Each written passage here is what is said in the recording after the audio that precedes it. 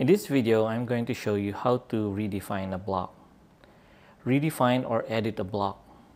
So this is already a block, and if I go insert block with this icon here, so you click on this icon for insert block, and you notice that my block 1 is already in there, so it's this block.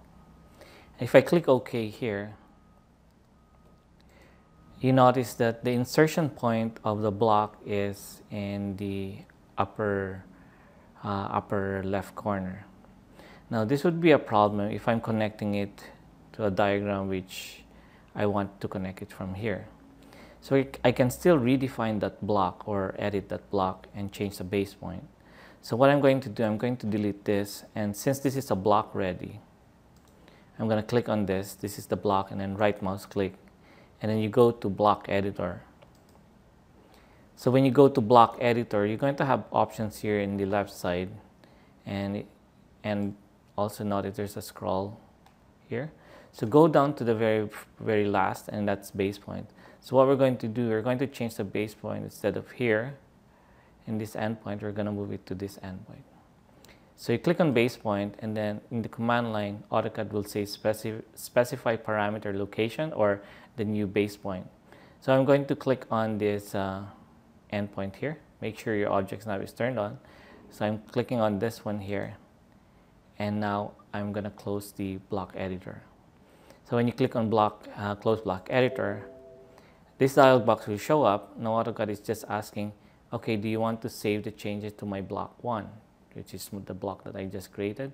So if you're happy with this base point over here, and just click on save and change the block. So now I'm going to delete that. So now every time you insert a block, and you notice dragging the block is in the left endpoint now. Okay, now let's say, for example, you're not happy with, or you want to add something in your block or modify the block.